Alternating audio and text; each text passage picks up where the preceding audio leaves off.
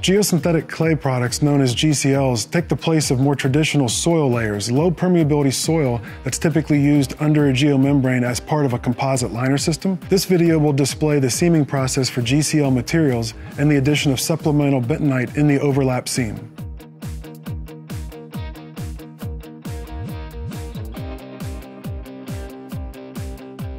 AgRoo's GCL comes in a dry state, so we put one panel down, put the other panel down. AgRoo has marked lap lines, so depending on the application specification, you can use either one of those lap lines, or go even more if the specification requires. So you get adequate overlap, you fold the top layer of GCL back, and you add granular bentonite, supplemental bentonite to the seam area, and then you fold the GCL back over. If it does ever see any water, which hopefully it doesn't, but if it does, that loose bentonite in there will hydrate, and it's going to hydrate under confining pressure and seal off that seam area. As part of the manufacturing process, we include an overlap line on the GCL material to help display a proper overlap in the field.